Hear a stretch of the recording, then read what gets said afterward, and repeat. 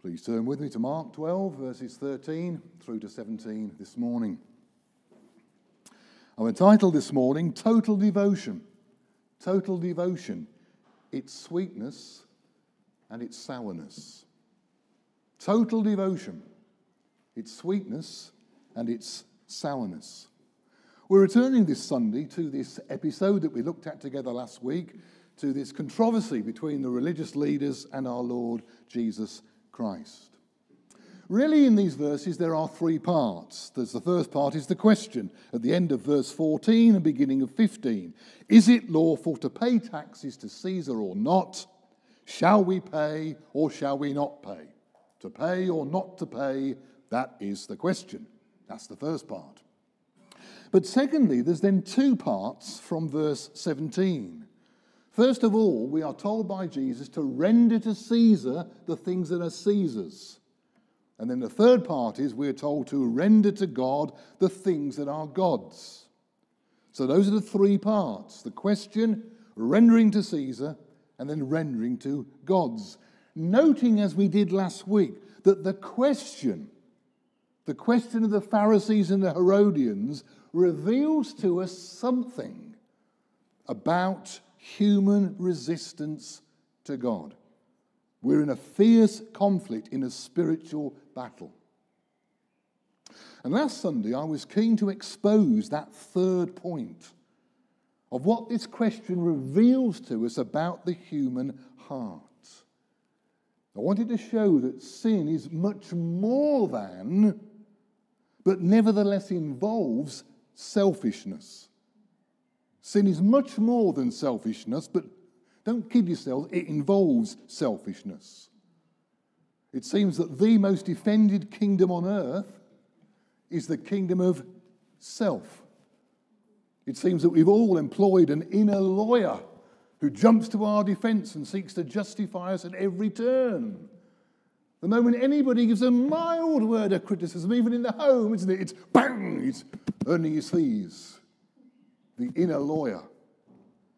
The heart behind the question is too easy to pass over. And that's why we looked at it last week as we did.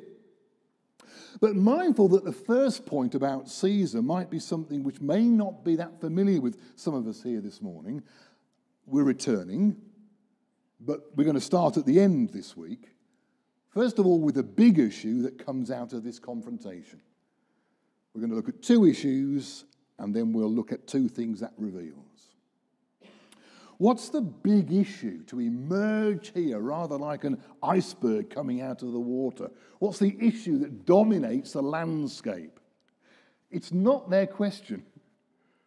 It's Jesus' answer. And particularly that we are to render to God the things that are God's. That's the big issue I want to deal with first this morning. The very famous words of Jesus, render to Caesar that which is Caesar's, render to God that which is God's. I want to say three things.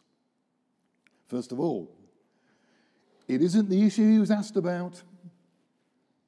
He was asked about something else, but this is the issue which emerges. And that's Jesus of Nazareth, isn't it? Jesus' answers often raise the level of conversation. He's at Sychar, he meets a Samaritan woman, she comes for water in the middle of the day. And they talk about the water that's down in the well, and Jesus raises the conversation, doesn't he, to the spiritual plane, and talks of a fountain of water springing up to eternal life. He answers her by raising the conversation to the needs of her soul, not just her body. In John chapter 6, he's been feeding the 5,000 just with 5 loaves and 2 fish. And having dealt with that, he then says to them, I am the living bread that came down from heaven. I can do more than satisfy your body with water and with bread. I've come to satisfy your soul eternally. I'm the living bread. He moves from the physical up to the need of the soul. When he first calls Simon and Andrew, he sees them casting a net into the sea, for they were fishermen. And he says to them, follow me and I'll make you fishers of men. He starts with their fishing and he raises it to the issues of salvation and the soul. Here he does exactly the same thing. From the issue of Caesar's authority, he raises it substantially, infinitely, to the authority of God.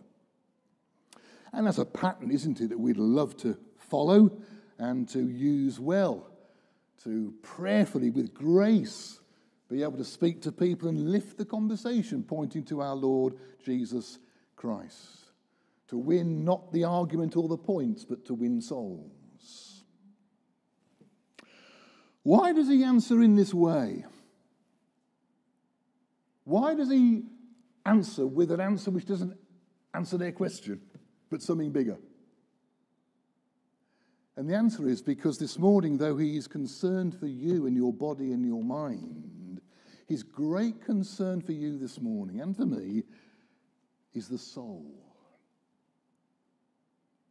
Nobody cares for your soul like Jesus of Nazareth cares for your soul.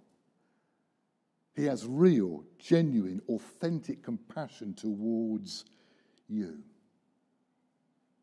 You may be uncomfortable with the introduction of spiritual matters, of a holy God, of our sin, your sin, of the judgment that we will face, of the salvation which is only found in Jesus, not by us becoming good or religious, and by the realities of heaven and of hell. You might be uncomfortable with that. But in Jesus Christ, you have someone who, in this, is more on your side than you are.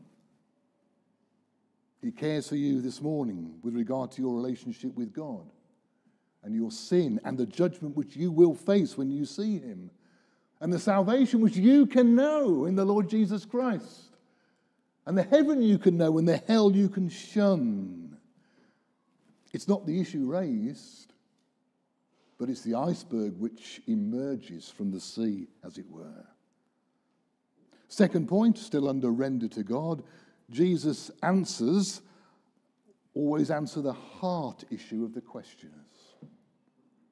He's always answering their heart, not necessarily their words. We're going to see that next time with the Sadducees from verse 24. He says to them, particularly, you are to render to God the things that are God, and within that, you are to render the things that are Caesar's. You're to do both, but you are to render everything to God, and within that, it is your due to render to Caesar's that which is Caesar. He's dealing with their hearts. And the third thing about rendering to God the things that are God's is simply this. As I said last week, it's such a reasonable answer, isn't it? It's such a reasonable demand upon us that we give back to God the things that are God's. As we sang in our first song this morning, he's the source of everything, isn't he? Imagine just for a moment the first moments of Adam's life. You suddenly exist. And you suddenly got things that are going to be called hands. And you can see, but you don't call it seeing. And astonishing, isn't it? Just created out of the dust of the earth, and God breathes into him. And surely then he knows that everything has come from God. And that he's to render everything back to God. He finds himself existing in the image of the invisible God.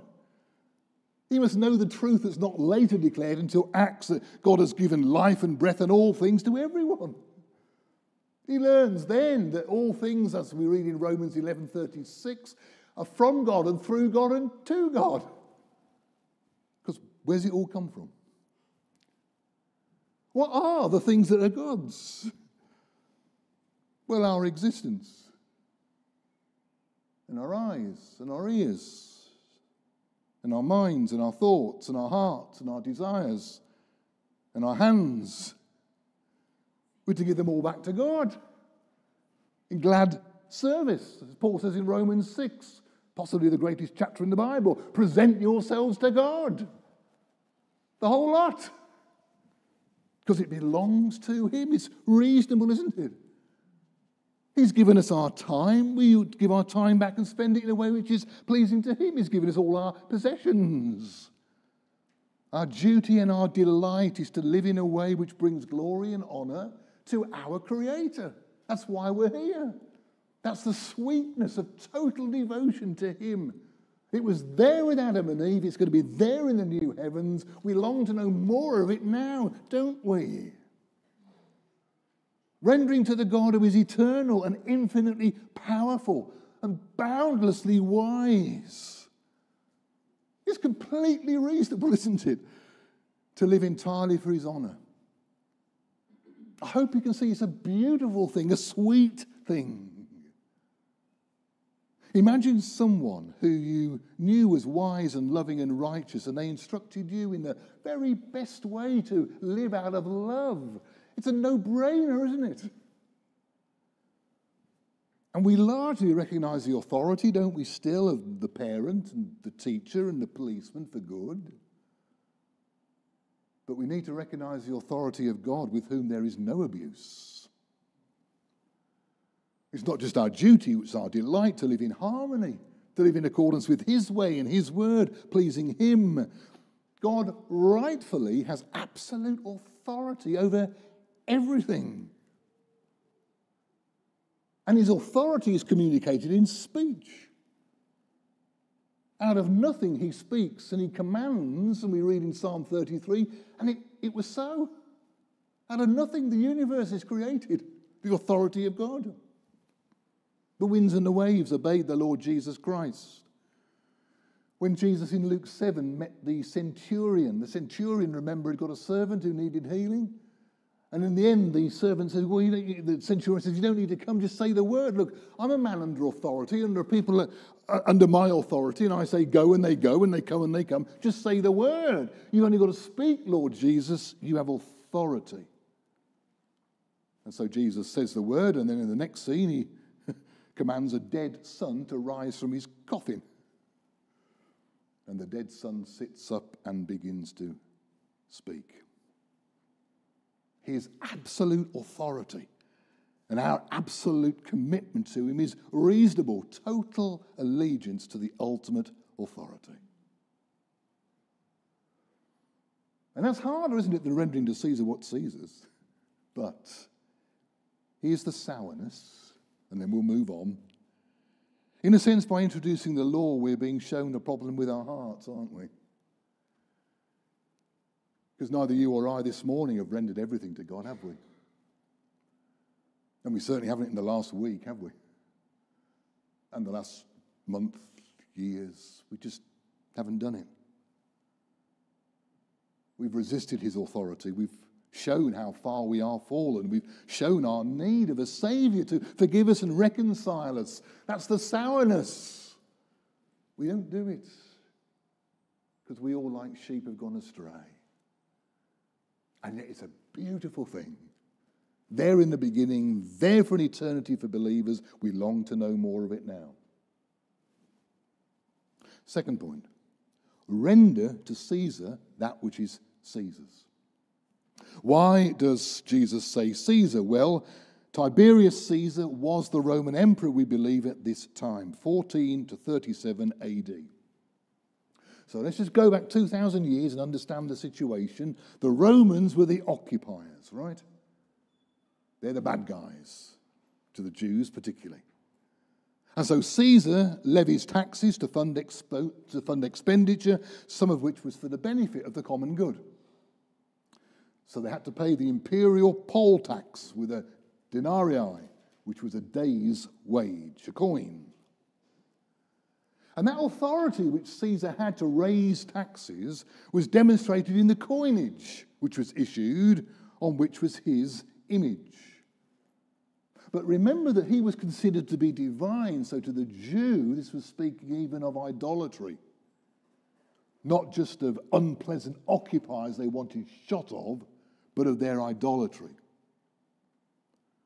And so part of the question is, why is it lawful to pay taxes to an unwanted occupier through coins that remind us of idolatry? Why is it lawful to pay taxes to an unwanted occupier through coins that remind us of idolatry? Well, Caesar stands for governing authorities, the equivalent today, Shepshed Town Council, the Borough Council, and Westminster. They all provide services, they all levy taxes. And Jesus in his day establishes that this is fair and right, that we are to render to Caesar the things that are Caesar's, an obligation of payment for services rendered. It's something that he is establishing here. Which means for us, because Caesar's not around today, that we are to submit to the governing authorities, the equivalent of our Caesar today and their taxes. Their authority is God-given. Remember when Jesus meets the Roman governor Pilate, he says, you wouldn't have any authority unless it was given to you. Given to you by God. You do have an authority, but you wouldn't have it unless God had given it to you. And that authority is limited to the sphere of civil government. We're going to talk about this this morning. Just remind ourselves we are to submit to the authority of God, which is limitless. Rendering to Caesar requires paying taxes. Rendering to God requires total obedience. But both God and Caesar have legitimate realms of authority. God is absolute, within which he's decreed that authority for government must be recognized. So we looked at rendering to God. We're now looking at rendering to Caesar. There isn't Caesar today, no, but there are civic and civil authorities and government. And you might be surprised to know that the Bible actually teaches about these things. It's one focus that it has. You can read about it mostly in Paul's letter to the Romans, chapter 13, 1 Timothy, chapter 2, Titus, verse 3, and 1 Peter, chapter 2, where we're told to pray for kings and all who are in authority. We're told to be subject to rulers and authorities. We're told to submit to every ordinance or institution of man for the Lord's sake, whether they be kings or governors.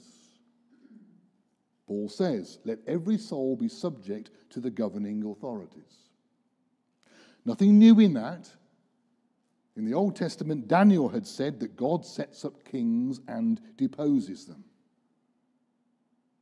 There is a civic government, and God has given it a proper rightful sphere of authority. There is no authority except from God. The authorities the Bible says that exist are appointed by God. Now, that doesn't mean that God favours constitutional monarchy or a republic or an oligarchy or a democracy. The type isn't in view. We cannot say this morning that God is Republican or Democrat, Tory, Socialist or Lib Dem. But he does, for the good of society, establish government institutions. And this applies everywhere. So this word would apply to Christians this morning in North Korea and in Russia and in Uzbekistan and in Somalia and in Yemen. It's still God's word. These governing authorities are, quote from the Bible, Romans 13:4, God's minister to you for good. Because of this you also pay taxes, render therefore to all their due, taxes to whom taxes are due. It's there. It should promote justice for all, do good, upholding just laws, punishing wrongdoers, protecting the weak and the innocent, promoting peace and order in society. But it has its limits. And of course, there was a big question for some of us as to whether the government or governments around the world went beyond their limits during the COVID crisis. We can argue about that one later. It has a sphere of influence, but it is to be restricted to civil matters. So when not long after this incident, the early church runs into conflict with the authorities, because Peter and John are commanded not to speak or teach in Jesus' name, what do? Well, in Acts 5, they recognized the leaders as rulers, but they questioned their right to be able to legislate in this area. And when the situation was repeated, they said, we must obey God rather than men. And this is the Christian's duty when conflict arises. If there's a conflict between what the local government or the national government is telling us to do and what the Bible tells us to do, then we obey God, not men, and we face the consequences. There's an exception, as we see. But our responsibilities are that rendering everything to God involves us, whether we like it or not, rendering things to Caesar.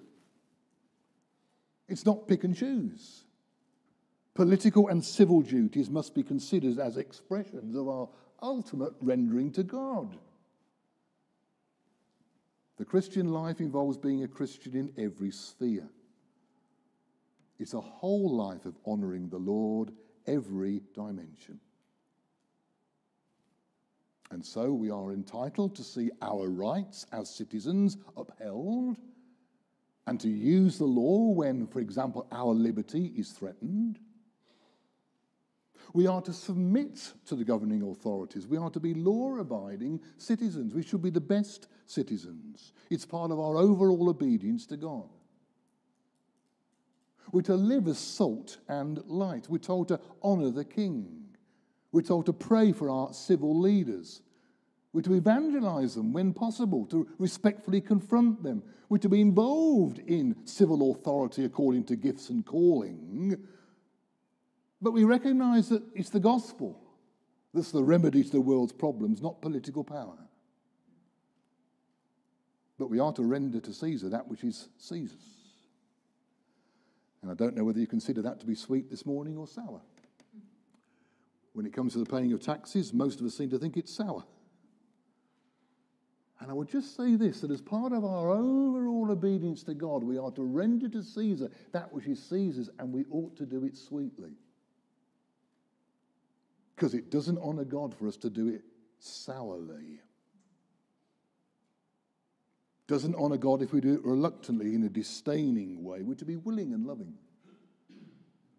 So let's render to God the things that belong to God, and render to Caesar the things that are Caesar's sweetly. That leads us on to 2 points, and then we finish. Word of God's glorious, isn't it? The way that it causes pain as it opens up your heart. You see, here we come again, don't we? Thirdly, we've rendered to God, we've rendered to Caesar. Now we see the matter of the heart, which is the heart of the matter. It's the battle, isn't it? There's a battle going on in here, there's a battle going on in here. Jesus opposes the leaders who've come to him. He threatens their authority, and they threaten his. And they've done that since the start of Mark's gospel, haven't they? And here it's persistent, isn't it? We've seen once already, we're going to see it next week and the week after and the week after. People coming and questioning Jesus because they want to evade their responsibility that he really is God and King. You see, there is a kingdom of self, isn't there? Sin is more than, but includes selfishness. And the advancement of the kingdom of God is subversive activity. The advancement of the kingdom of God is subversive activity. It undermines the power and authority of the kingdom of Satan and the kingdom of self. That's what I love about the prayer meeting, frankly. It's the most subversive hour we can spend together in the week. Praying that the power and authority of the kingdom of Satan and the kingdom of self will be undermined and overthrown by the kingdom of Jesus. That's why the Sanhedrin feel threatened here. They sought to undermine the kingdom of God. They had them from the start.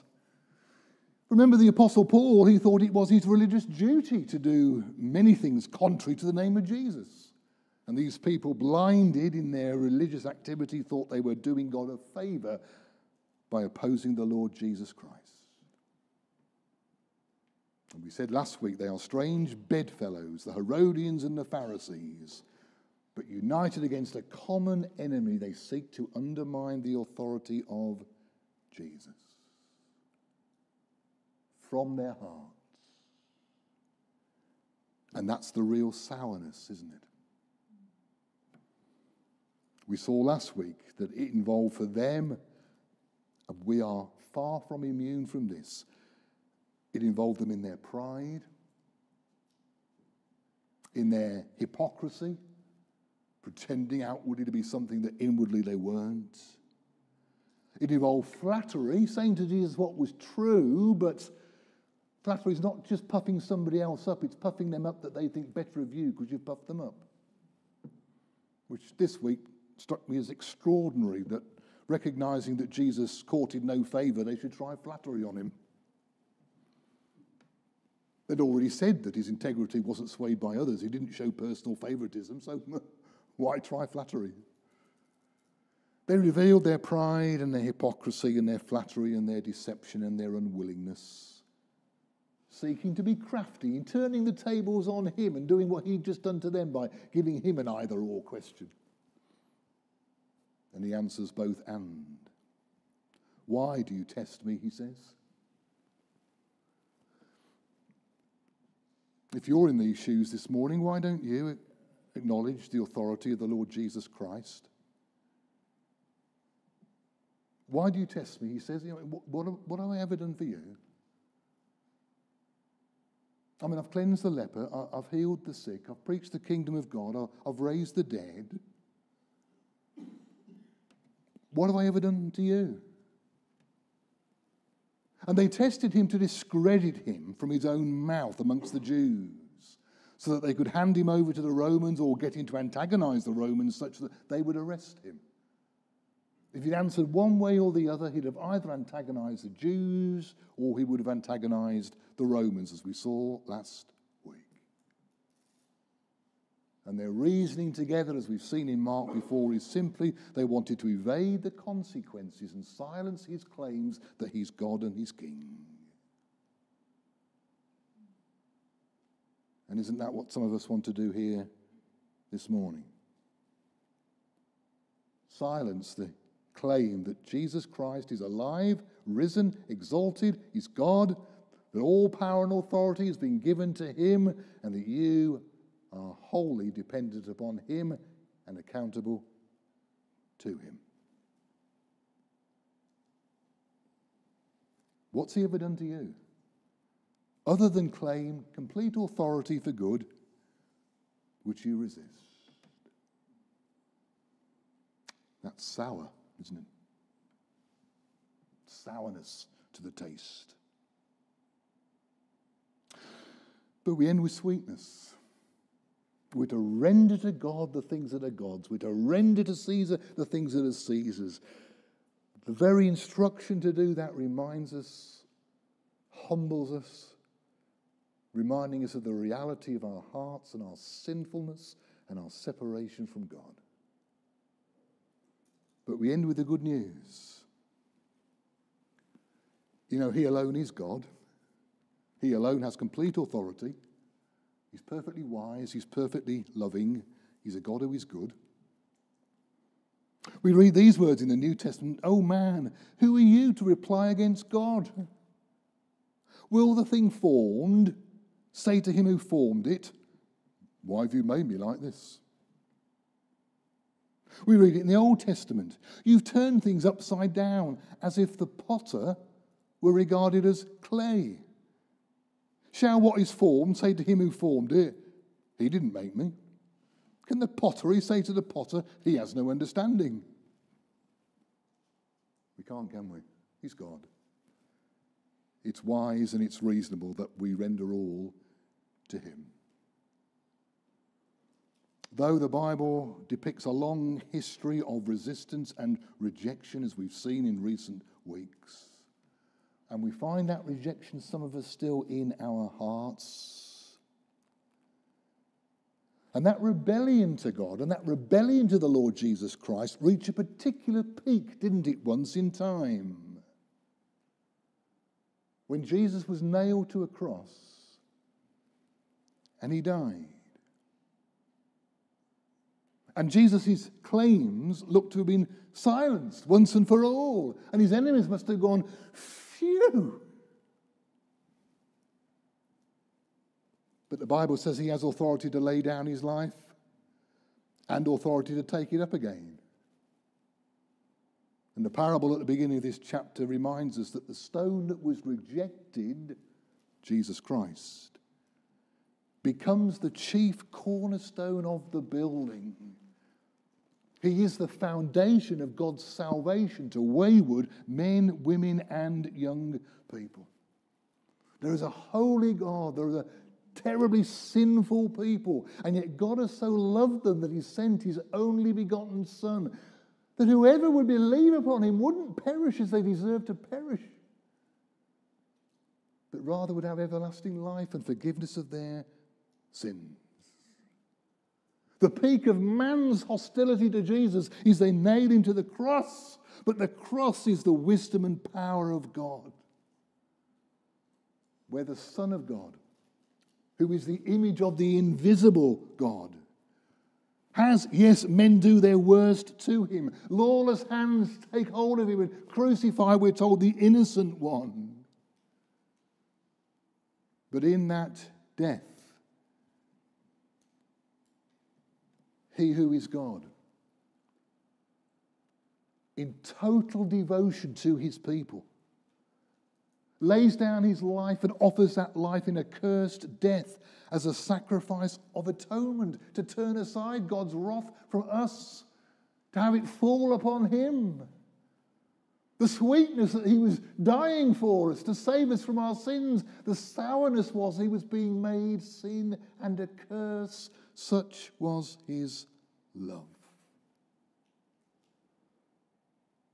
And my question this morning is, won't you follow him?